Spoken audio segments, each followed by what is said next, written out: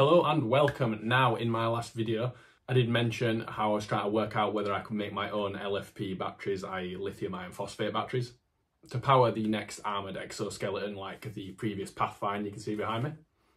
And in short, it's doable, but I don't think it's going to be worth it, and I'll explain why now.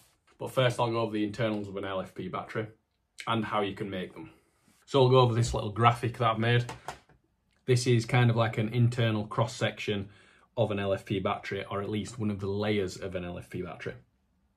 So the golden slice is a current collector, i.e. the positive terminal. It's typically a ribbon of aluminium foil. While you then have a coating, which is your cathode, and that coating is the lithium iron phosphate. Now, I've made this graphic to accurately represent the thickness of each of the materials as well.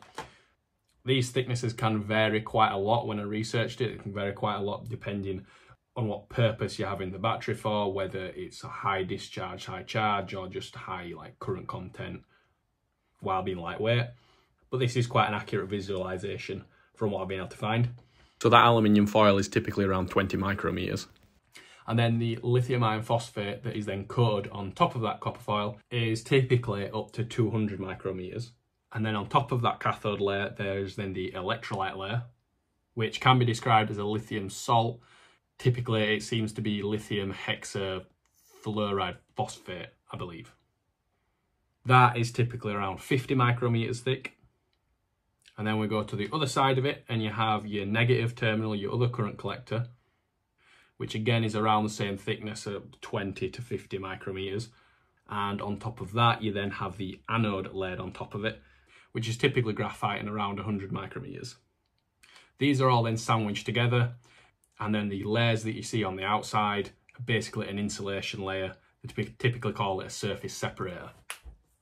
Now, as you've guessed, these are all incredibly thin, and it's easier to think of in particular the cathode, the anode, and the electrolyte as not really being like slabs of material or anything, but more thinking of it as like a coat of paint. You'll also notice that parts of the current collectors, both the positive and the negative, stick out a little bit from the top and the bottom. That is so you can have the actual full battery terminal fastened to the top and bottom without getting a short circuit between them both. So we'll just go over to the other graphic. This is how I visualised putting one together. I am 99% sure this is actually how these types of batteries are made. If you go on any how's it made videos, this is the type of setup you see done. The only problem is with visualising it on the machines that are doing it. They're doing it that fast, you can't really see what's actually going on. So to actually manufacture a battery and put all these layers together, this is what I'm thinking. So on the left, you've got the aluminium foil, which kind of acts as its own conveyor belt. The cathode is then coated onto the copper foil. If you choose to do any research on this, what you might find is the terminology just kind of isn't in basically layman's terms. It's not in everyday language, let's say. So they're calling the cathode layer, the electrolyte layer, and the anode layer a slurry that is then having additives added to it and bonding agents where it is then applied onto the foil. Now, in layman's terms, what it really is, it's a coating, kind of like a paint, kind of like a 2K epoxy style paint, where you then have bonding agents added to it, and then it's basically sprayed evenly over the top of the foil. That's certainly the best way to think about it, in my opinion. Now, a crucial thing that kept popping up is to get the better quality of battery and a safer battery, you really need to make sure that each layer is fully dried onto the foil before applying the next one. So there'd have to be some type of heating element or UV light to basically make sure that that cathode is fully dry before the next layer is applied. So again, as that foil gets pulled along, it gets the cathode layer on, dried, and then it gets the electrolyte layered on and dried straight over the top. And then on an opposing belt system for the negative current collector, that then has the anode graphite then coated on the same, dried. That will then be pulled around and sandwiched onto the copper foil layer, where it then would have the surface separators, i.e. the insulation applied, and then for dried, and then that would get all coiled up into a nice tightly wound battery. I figured to do this, a lot of it is setup and then timing, which I don't really think is that hard to achieve because you can just use stepper motors and, like basic electronics to get the timing right. It'd probably be difficult to get the coatings to layer up evenly. And I'm certain that there's some trial and error in getting it dry and all of this stuff. Obviously, a lot of trial and error doing it full stop. But I do actually think doing your own lithium iron phosphate batteries DIY is actually a possibility, and it'd certainly be a fun project to do. But then before I started to research the finer details, of which some of you might know more about this than me, so you probably know that I'll be missing a few things here. But before I got to that point, I then started researching, right, how can I get these raw materials? So how can I get lithium iron phosphate and so on? And this is where it comes to the point where I don't think it's worth it. For the size of battery that I'm going to need for that, it's a little bit unknown at the minute, but either way, it's going to be between 10 and 20 kilos.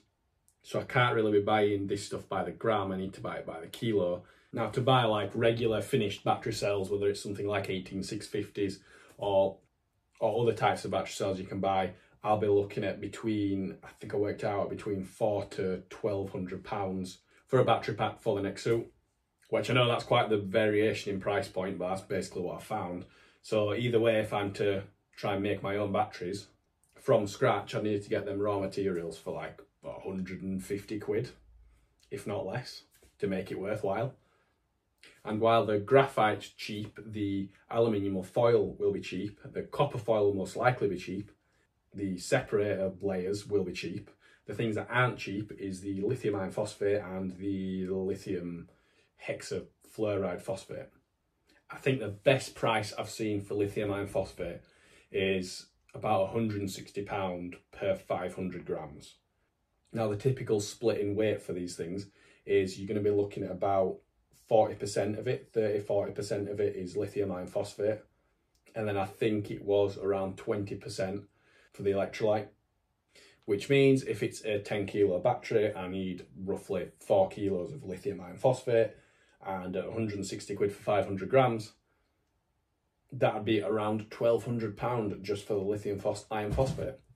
I've tried to email suppliers of lithium products in the UK, and so far I haven't got a response, probably because they think I'm mental. And yeah, that is why, well, I think it is actually doable to do it. There's just kind of no point in bothering with it.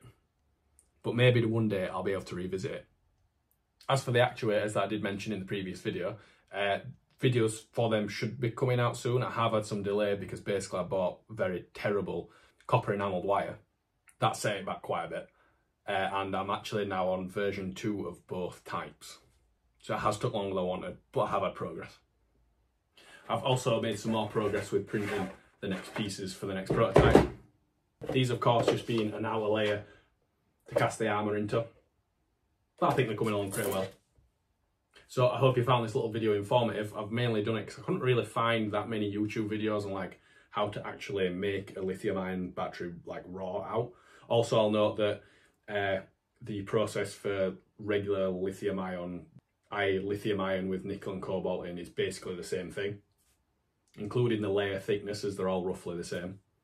Now, I know a lot of the people who watch this channel are pretty well informed, frankly, and you know quite a lot. If there are little details of this that I've missed that you think are relevant or interesting, feel free to put them in the comments.